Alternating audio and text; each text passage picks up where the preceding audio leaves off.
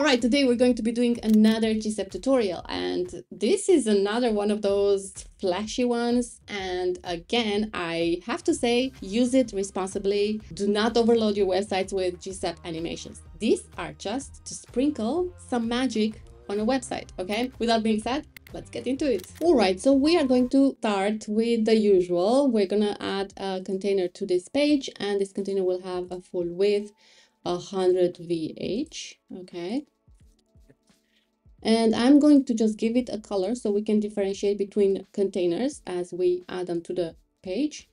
And let's say this, okay, and nothing else, but I am going to duplicate this, so this will basically sandwich our other container that will contain the cards, okay? So we're gonna have this is the top and this is the bottom of the page, yeah? So I'm gonna leave it exactly the same. I'm gonna publish this, and let's add the actual container. I'm gonna duplicate and use this one for my purpose, and this is going to have a color of, let's just say sand, okay? It's not the most beautiful combination, but that's not the point of this video, right? Okay, so what I'm gonna do is I'm going to open this up, yeah, and duplicate the container and move it up here. Sometimes it works, sometimes it doesn't. You just have to copy and paste that container in there, okay? I will just delete this. So this container will have a class of steps, okay? So, oops, not caps. So this container, although I copied it, I will remove the height. I don't want any height here, okay? This will hold our text and the counter that we have on the page. And again, in this container, we are going to be adding another 2 containers. And again, let's see if this works this time. Okay, sometimes it works, sometimes it doesn't. It's a thing. Also, let me just go back to the parent container of this. I'm gonna set this column to have direction vertical, yeah, because we want the elements to be stacked. So the title and the counter will be under each other. All right, so I am going to add a class in here first of all, and it's step counter, yeah. And let's go to the layout and justify content center again as well, the alignment of the items, and align self to center. Now let's just publish. I'm going to duplicate this, and this is going to be a child container of the steps container. We're working with a lot of containers, but sometimes you need to do this in order to achieve some effects in GSAP. All right, so this container will have a class. I will just remove all this justification of the layout, and this will have a class of cards. Let's just publish, and let's go back to the step counter. Here we're going to add 2 more containers, okay? Again, sorry about all the containers, but it needs to be done. And let's go to advanced and add a class in here, and this is going to have the counter title. So this is going to be the title of our section. Basically, you can name it whatever you want. If you want, you don't have to have one, but this is how we're doing it today. I'm going to duplicate this, and I'm going to go back to name this count, okay, and publish again. I know, look how many containers we have. I know. And both containers will have justification of content and alignment to the center. Yeah, just an FYI. Boom. And update this. And I'm going to add a heading in the counter title. Yes, because we need a heading. And voila. And let's say, look at these cards. Let's go to style. I'm gonna look for one of my custom fonts here, and I think I'm gonna go with this one, 700. Oops, transform uppercase. Let's also change the color to green light and set this to be 5.5 rem, okay, and update. And let's leave that open for reference because we need it. So I'm gonna go add a container in here. Let's just duplicate this container. And yeah, the structure takes some time to work it, but I think it's worth it. And we're gonna give a class of count container here, okay? So I'm gonna copy this heading here and paste it right in here. Paste, okay? So this is gonna be 0, 1, and we're gonna duplicate this until we hit 0, 5. And yes, it looks funny right now, but we are going to be adding CSS, and the CSS will do the magic where it will hide the numbers. Basically, it will hide the overflow, and then you only see the first number. Okay, all right, I think we are set. And what we are going to be doing here, let's go back to layout, and instead of having this centered, we're gonna have them spaced evenly. Okay, and what I'm gonna do is add a gap of 60 pixels, and this will help have space between the counter numbers as you scroll. All right, so let's see, what else do we need here? I think what I want to do is add some padding, actually margin at the top of the text, and let's say 100, so we have some space to the section. Okay, and I think we're ready to move on to the next step, where we are adding our cards and the card text. And I think I want to change the color because it just doesn't suit me, and I have to change this color everywhere because I copied the containers and they all have the same color. Okay, more or less. Okay, still not the best color, but whatever. All right, so now what we're gonna do, we're gonna close this and let's go to the cards container. All right, let's change the color of the background here as well. Yeah.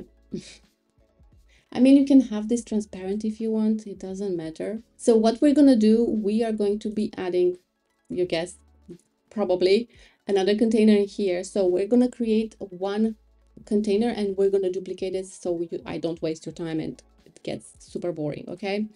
And this is going to have a class of card. Basically, all the containers that contain the card itself will have the class of card. And we're going to add another container in this container that will hold the image, and one for the text. So let's duplicate this, you guessed it again, and this will be card image, and I'm gonna add an image in here, an image widget. Yeah, and I'm gonna simply select an image that I have. Let me just go all the way down because I have a bunch of images here. So let's just set this to full. I mean, you know the drill, you know how this go, and cover. Okay, and don't worry, we are going to fix this. So let's add another container here, duplicate this, remove the image widget, and this will have a heading. Okay, so let's add a heading in here. This heading will have an HTML tag of P. Let's just say this. I know it's very random, but it is what it is, okay? All right, so let's go to the styling of this heading and let's go to choose this REM 1.1, and let's say 400. It doesn't really matter, but there you go. We have one card. So you could actually duplicate this and have the cards just replaced because it's easier this way, but make sure that you have everything in order in the example container with the card. All right, let's publish this, and what I'm going to do, I'm going to simply duplicate this. Yeah, we're going to have the same image and heading, but you know the drill, this can be replaced. Okay, so I want to have 5 of these containers. Duplicate, so 4, duplicate, publish, and this is how they look right now. Okay, all right, first of all, let's add all the CSS, and I'm gonna add the CSS in the parent container that contains all these containers. Yeah, so I'm gonna drop it in here, and voila, there's something that has changed already. Okay, let's have a look. Okay, some things have disappeared but we're gonna bring them down up with probably GSAP, hopefully. All right, so let me just fix this a little bit. what I'm gonna do is I'm gonna publish this, and I'm gonna add an HTML widget where we're gonna add our code. So I'm gonna just drop the whole thing in here. And okay, we're still having some issues. All right, let's have a look, because something is not really working properly here.